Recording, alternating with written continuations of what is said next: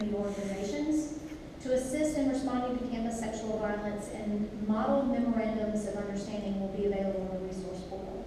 So the $2 million that are appropriated in the budget will be used to implement support strategies. And to summarize those, it includes data analysis of campus climate survey data, jointly purchasing training for campuses, providing a consultant to help campuses with comprehensive response protocols, and providing training on survivor-centered strategies.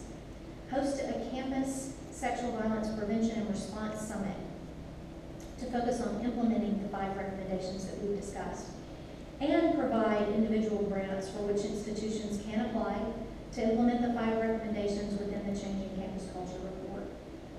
Going forward, there are also plans for regional meetings as campuses work to implement these strategies. And I look forward to continuing to work on this. This is extremely important work. And working on that with all of our campuses. You will see from the comments to follow by my colleagues that our eyes are focused 100% on our students, 100% of the time. So we must do more. We must raise the bar. At this time, I would like to invite President Krendl to the podium.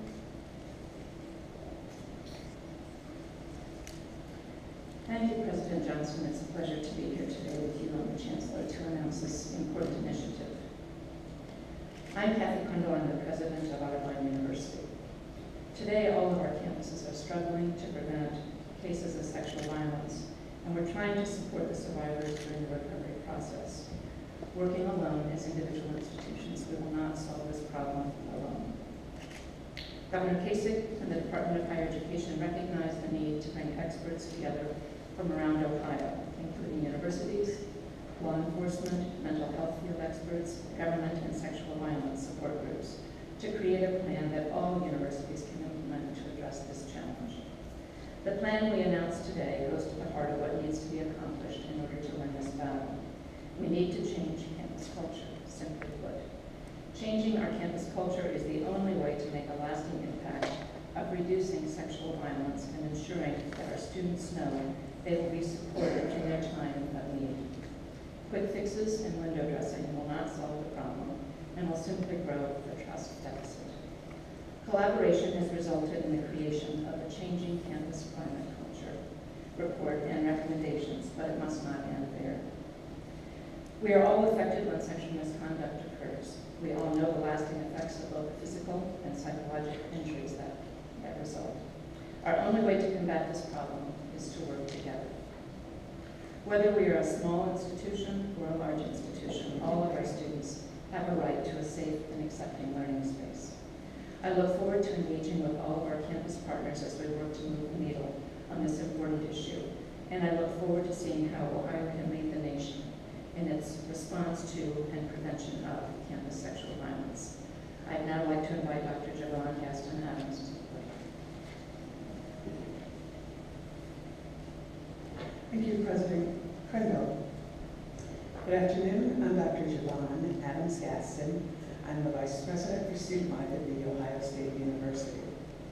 I want to thank you for inviting me to join you on behalf of President Drake, who asked me to send his greetings and his regrets that he could not be here to be a part of this very important discussion. No matter the size of a school, or its location, or its student demographics, I think that we can all agree that ensuring strong cultures of responsibility and civility on our campuses is an issue that Ohio's leaders of higher education must acknowledge and promote. And there's no better time to tackle this than right now.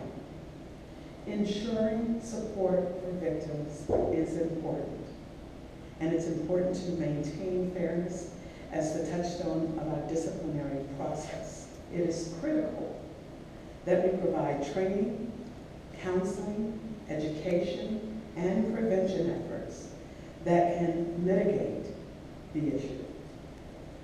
By elevating this issue to a statewide conversation, Governor Kasich and Chancellor Carey have created a pathway for collaboration across institutions to share information, best practices, and a general sense of support.